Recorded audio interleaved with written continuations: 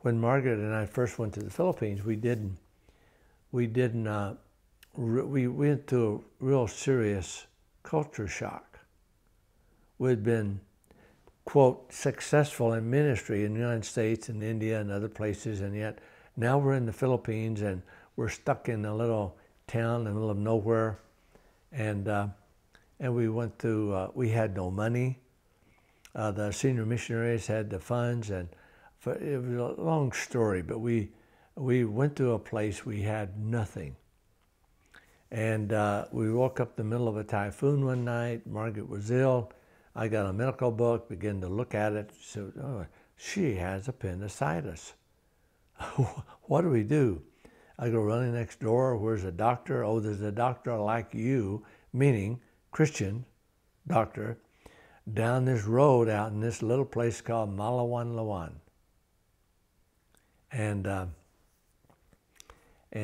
So I put Margaret on the back of a scooter. She's got appendicitis, right in the middle of a typhoon, and we're going at 4 o'clock in the morning, going down this dark road, trying to miss the potholes.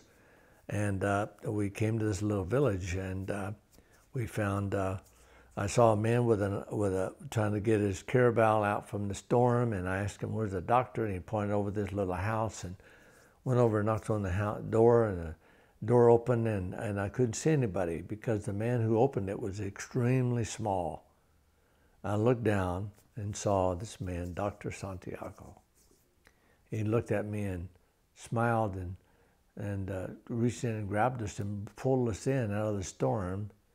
And I said, "Doctor, my wife is ill." He examined her, gave her a blood test, found she's got appendicitis, I have to operate now.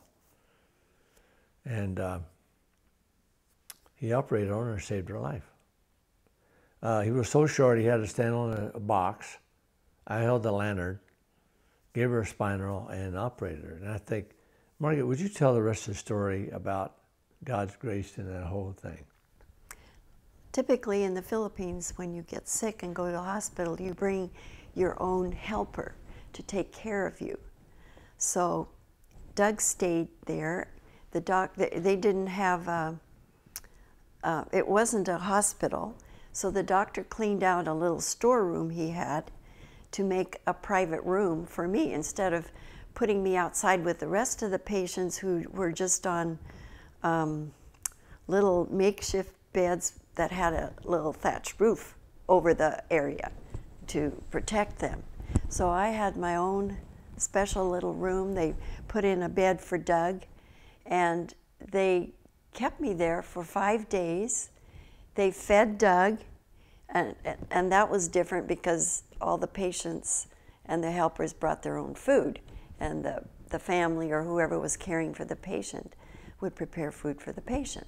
So they fed me, they fed Doug, took care of us, and our whole attitude during that time towards Filipinos changed. Up to that point, we were getting fed up with the constant knocking or coming to our door asking for handouts. These people were so poor that they were coming to us for that. Well, in a sense, in a very little way, we were all of a sudden like them. We were in a situation where we didn't have money, and how were we going to pay this doctor? So when Doug went and it was time for me to go home or go back to where we were staying, Doug said, "Doctor, I don't have any money right now to pay you, but here's my ring or watch or whatever." And the doctor said, "Oh, sort of, whoa, no." He said, "We're just so thankful for you who have come here to minister to my people that there is no charge." And through that, God showed us, I think in a new way, what the worldwide family of God was all about.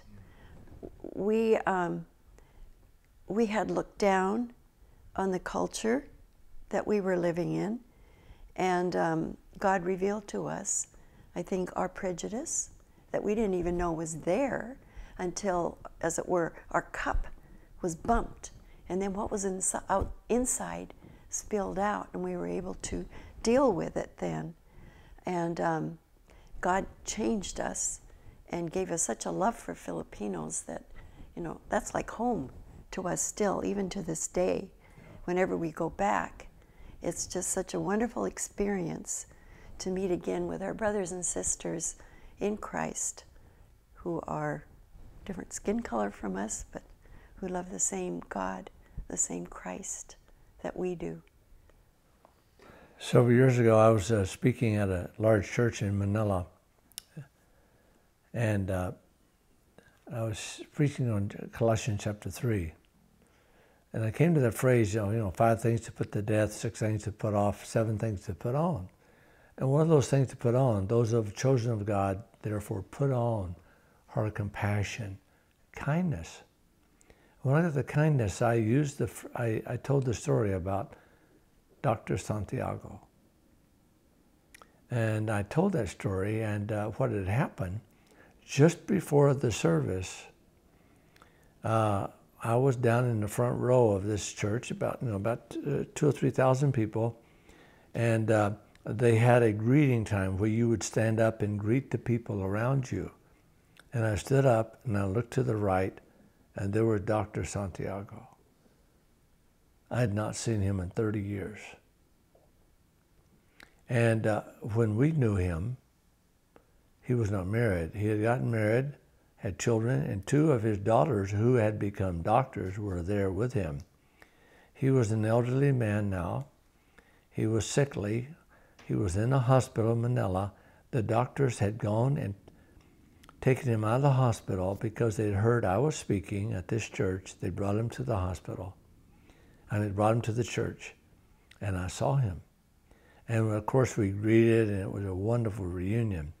Well, later when I was preaching, and I got to the place where it says, put on a heart of compassion, kindness, I told the story about Dr. Santiago. And I said, because of the kindness of this little unknown doctor from the middle of nowhere to the Philippines, because of his kindness to us, changed our whole attitude from one of wanting to leave the Philippines to wanting to stay and love the people. And because of him, we stayed and ministered in the Philippines. And I said, I haven't seen him for 30 years until just a few minutes ago. And I pointed at him. And 3,000 people stood in standing ovation. And people ran to him and hugged him. It was a wonderful, you could not have planned this by Hollywood. It was such a moving experience. And realizing that because of the faithfulness and kindness of one little person, many people had been blessed in ministry over the years through the faithfulness of this one man.